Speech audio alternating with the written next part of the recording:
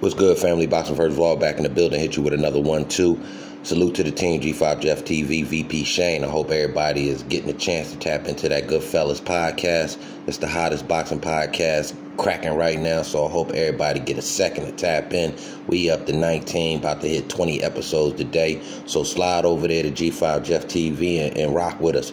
Anyway, man, I'm here to talk about 168-pound title.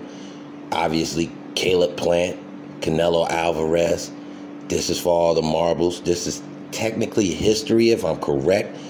Canelo trying to be the first Mexican to grab all 4 belts in the upper weight classes. I'm not sure if it's been done in the lower weight classes. I'd have to check the history books on that one, but I know this will be the first time it's done in any of the middle weights, welterweight, that sort of going up the level, up the ladder in that area, in those ranges, so to speak.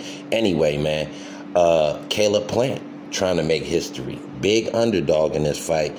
Didn't tap into the numbers yet because, you know, they fluctuate throughout the week when it comes to betting on boxing and things like that. But I will towards the end of the week and see how much of a big underdog he is. In this fight, I give him about 35-40% chance of victory because of his tools. We know he's a boxer. He can move.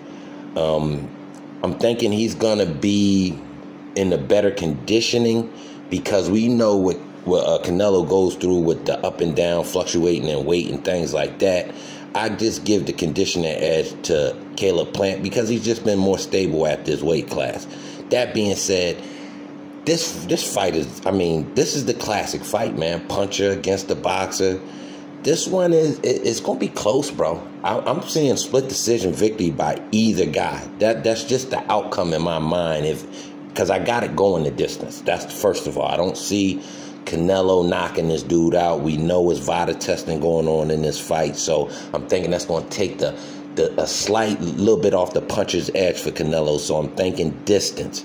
So when I see distance, Canelo is the fighter. Everybody, he's the bag. But there's a slight chance for an upset in this fight because Canelo doesn't have an extended contract with the PBC side.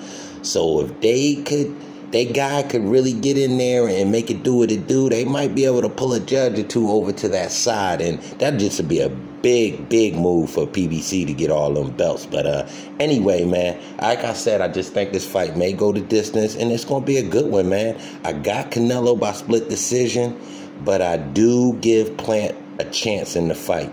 That being said, man, y'all tap into me, man. We here working. Tell me what you think in the comment section. Like, subscribe, and share this video. Appreciate all the support.